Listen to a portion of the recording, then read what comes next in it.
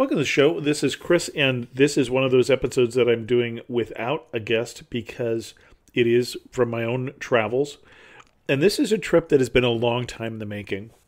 Years ago, more than a decade ago, my wife decided that for one of her even-numbered birthdays, one of those round-numbered birthdays, she wanted to do a cruise in the Greek Isles with friends of ours. And when we said a cruise, she had in mind a small boat cruise. And we honestly didn't really know what that meant exactly.